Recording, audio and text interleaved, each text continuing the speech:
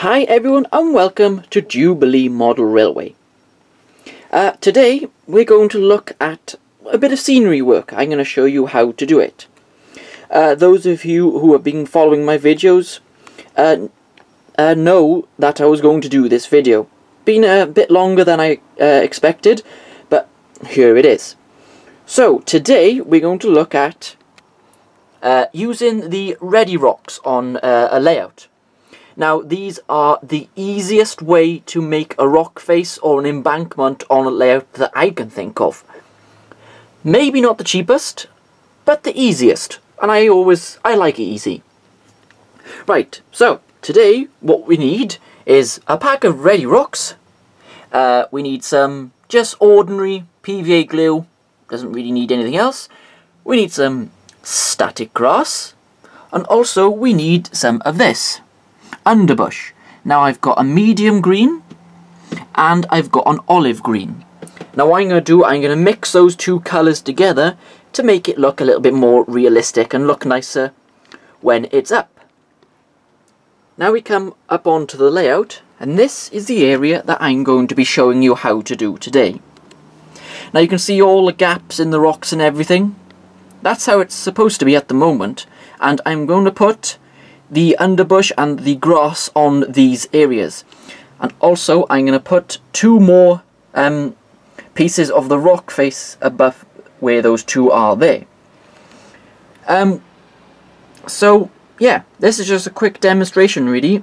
Two people have asked for this, so you know, I thought I would I thought I'd do it for you. So first of all, I'm just going to open these bags. They can be a little bit of a pain sometimes, and just empty the whole lot into here. It should come out fairly easily. You know, I use a lot of this around the layout. It really comes in handy for covering little bits that you haven't done so well, you know, and gaps and things which you can't cover. So that's the olive green just gone in there. And now we get the medium green, and also do the same, get it out of the bag. Ooh, that came out a bit easy, didn't it? And now we just sort of mix them together to get a nice sort of, so they're all mixed in, so when we put it in, it'll look much, oh, so I'm trying to escape there. I think it's made out of some kind of foam, I'm not sure. But as you can see, you can see the different colours in there. Just makes it look a bit more realistic, I think. Right. Now that's all done, ready, so I can put it on the Ready Rocks. Next bit is to actually put the glue on the back of the Ready Rocks. Here is one section just here. That's the front side, the nice side. Looks all good. Now, if you turn it round the plain side, all you do is get your glue and run it sort of around the outer edge. So let's try this now. This is the first time I've done one of these videos, so just squeeze it in a line all the way around the edge, like that. Pretty simple, really, to be honest. This is how I've been doing it since I've tried these Ready Rocks, and then, oops. Then we go up this side like that as well. Now that piece is done, just put that to one side.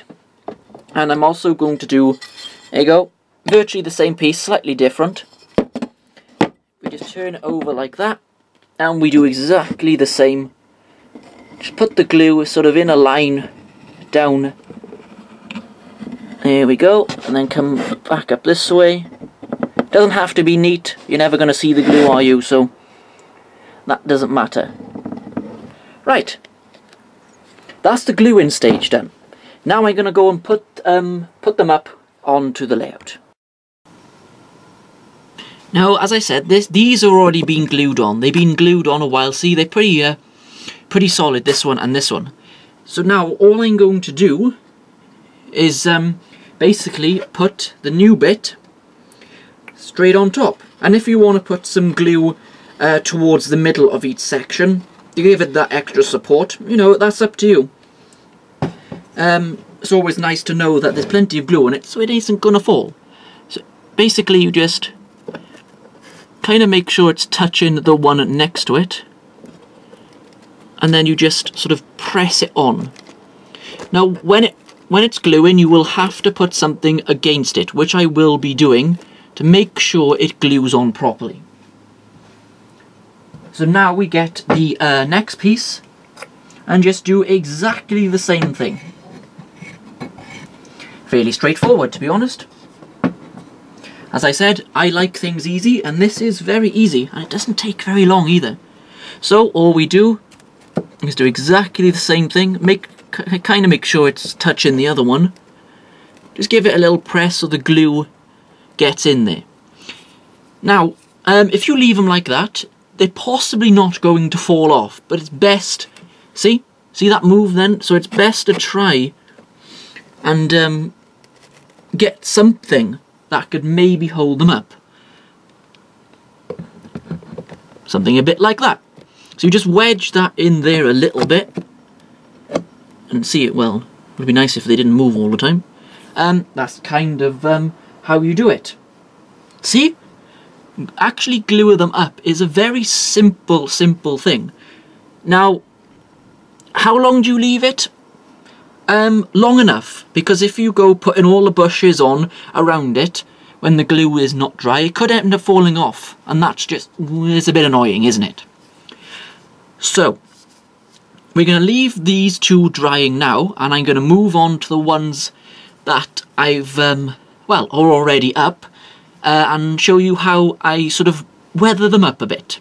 So I'll get the camera into a better location for you, and we'll go from there.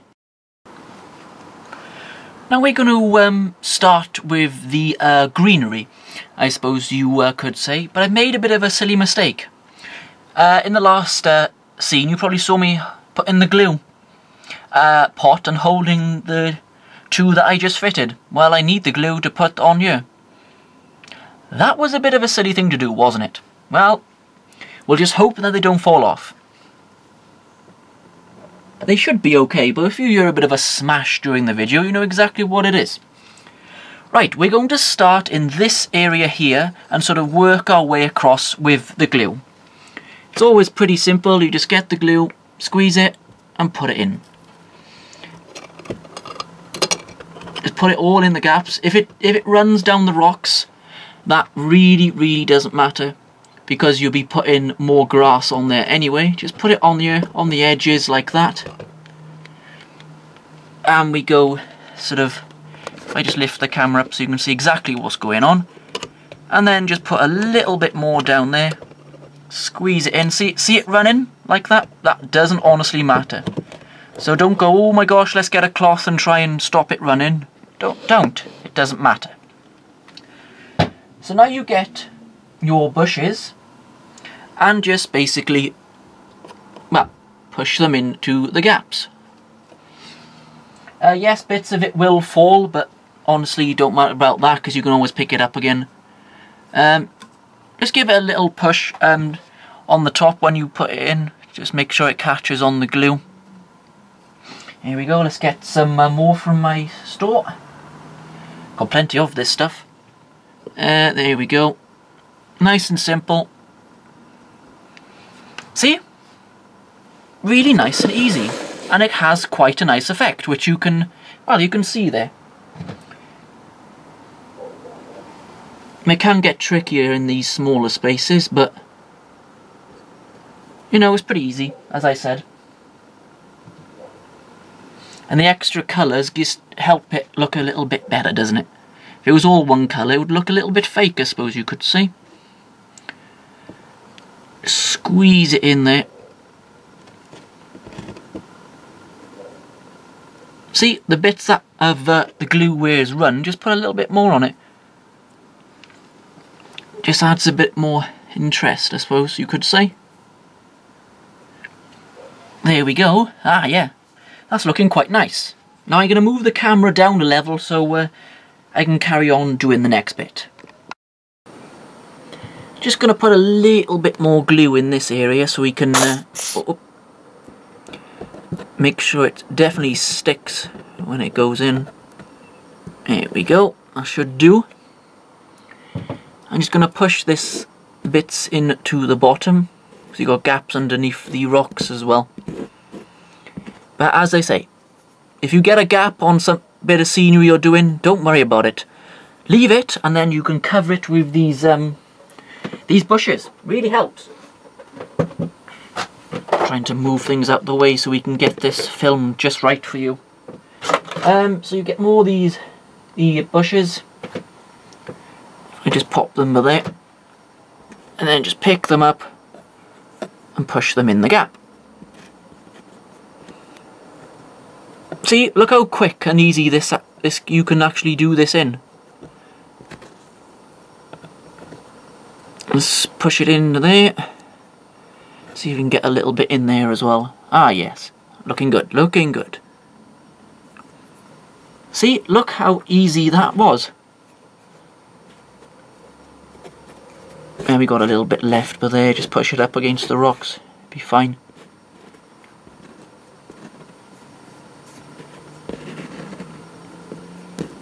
Right. That is how you do it. If I just come back, you can see if I go across there, those two rocks haven't got nothing in them. And we move across, and these ones have. But obviously I got quite a bit more work to do all the way down there.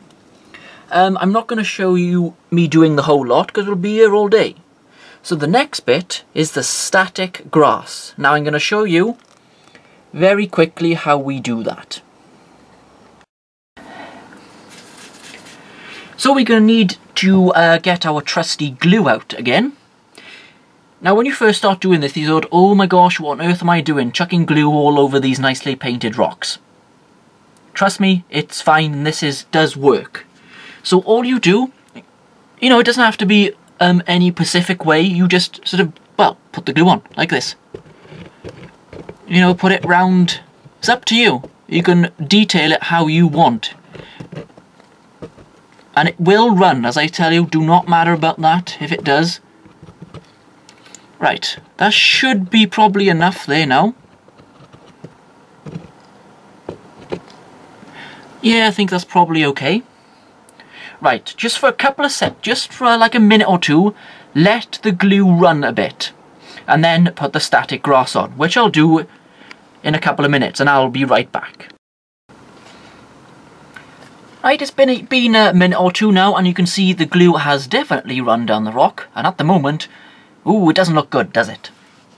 Right, a quick tip, if you're doing this bit near a line, especially with the static grass, best is to get a sheet of card, or like this spare bit of walling, and put it over the track. Especially if you ballast it, because this grass goes everywhere. So all I'm going to do, I'll just show you now, lift the camera up, and we're just going to slip this in like that. Now this will catch the grass that any fall over. Just a quick little tip there, it's very easy. Now, we get our static grass applicator. I know that's quite a posh word for me, and I'm from Wales, we don't use posh stuff like that. But it's a puffer bottle, okay? Very simple. They're from Gauge Master there, you can buy them in most model shops. What you do, all you do is take this off. I'll just show you now if I can... Right, see? If you can see there, the static grass is inside. And now, because of the plastic this bottle is made out of, when you sort of shake it and squeeze it, the grass becomes static. Much better than that flat grass you used to get. So, let's basically chuck the grass at it. Now you just do this. Just squeezing it like this. The more you put on, the darker the grass will get. So it's completely up to you how much of this grass you put on. If you want a darker look, well, it's up to you. As I said, you know, you just keep puffing away like this. You can see this glue still running down the rock. Don't matter. Get a little bit in there as well if I can trying to get the best camera angle for you as well. It's not the easiest thing to do, just doing the little bit of this run down there. Yeah, I'm quite happy with this. It's looking very nice indeed. Just a little bit in there.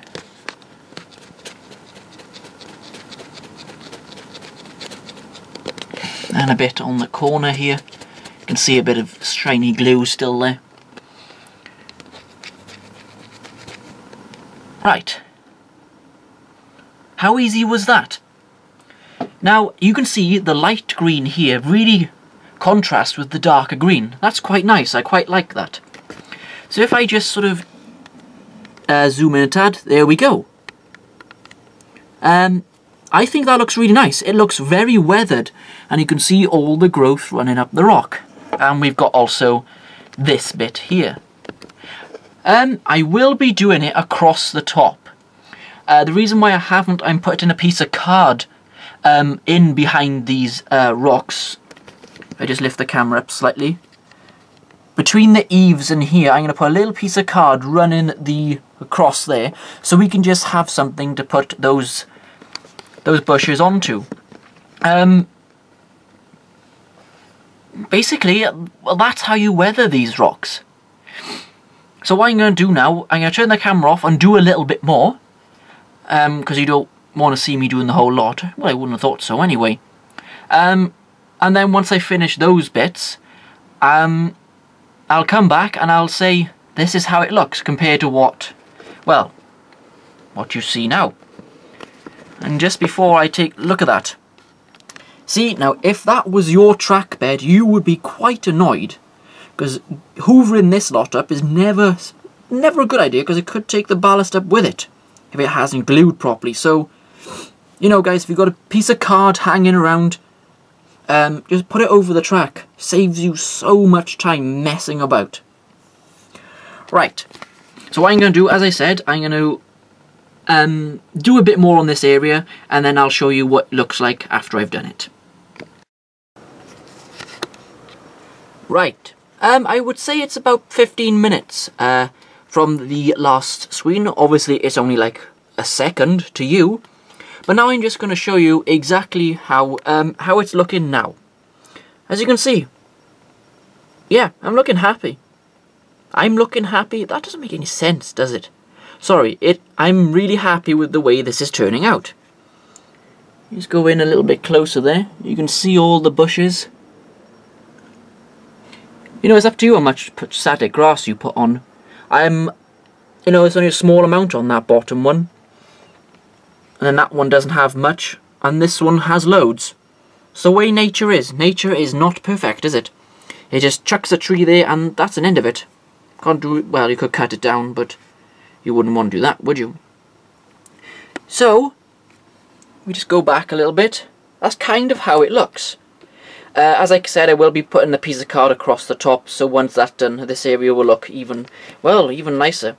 And I've got to put the static grass on the actual park floor as well, all the way across there. And I'm gonna do sort of a mountain scene in the corner. If you want me to do a video on how to do a sort of a mountain in a corner like that, you know, put it in the comments, and when I get round to doing it, I will show you. You know, guys, you tell me what you want to see. That's how you keep subscribers, I guess. So that's it for today. I hope this has been very helpful too. Let me know in the comments, you know, how you think this video was, if it was helpful to you or wasn't. I hope it was. It'd be a bit of a shame if it wasn't. The next two videos I've already planned. Just before we go, we're going to have a look at the Collas fleet of locos here at Dewberry Road, and also we're going to hopefully have the first running session on the layout coming up very soon. So that's it for the Ready Rocks today, guys, and I'll speak to you all again in another video very soon. Bye everyone.